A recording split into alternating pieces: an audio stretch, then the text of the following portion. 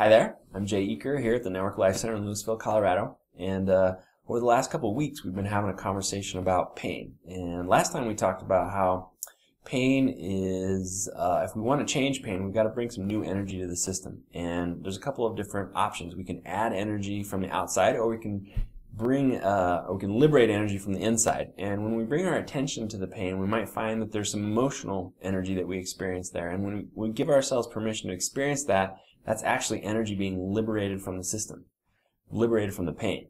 Because pain is really just sequestered energy. It's energy that our nervous system has put on lockdown. It's used our posture and used tension to lock that energy down because it's decided that it's not safe for us to experience.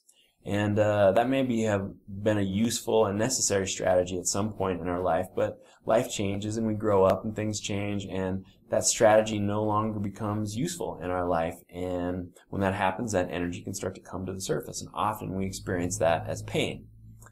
Specifically, there are a couple of different situations in life where that can happen. First of all, if our nervous system is really overwhelmed already and there's a lot of resources being used to sequester energy in our system, and then we encounter some stress, that might trigger our nervous system to get overwhelmed, and our nervous system will decide that, we don't have enough resources to dedicate to continuing to contain all this energy, and so the energy starts to kind of come to the surface, and we can often experience that as pain. And in that process, it's a kind of a process of discovering how it is that we disconnected from ourselves. And although that's painful and uncomfortable, it's a necessary, common part of the healing process.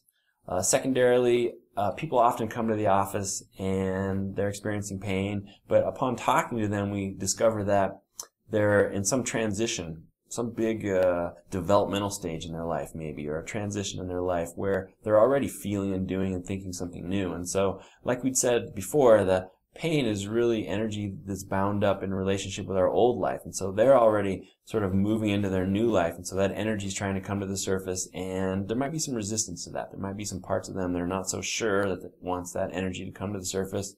And so that might show up as something that's uncomfortable or might look like pain. In that process, it's our job is to sort of refine and transform our relationship to that energy that was previously bound in the tension. And in either case, the solution is to bring our attention to the pain. Our attention is really powerful. It's like an enzyme, and when we bring our attention to the pain, it kind of causes that to start to digest and unfold and evolve. Or you could look at it as a lubricant. These healing rhythms are going to happen in our life anyway. Life is kind of force those things to happen anyway, and when we bring our attention to it, it sort of lubricates the process and can kind of bring some, smooth it out or bring some ease to it. So next time, in the last video on pain, we're going to be giving you some specific strategies for bringing your attention to pain and what to look for. But until then, if you found this interesting or useful, please like it or share it or leave a comment, because that helps people who are looking for this important information find it on the web. So I look forward to next time.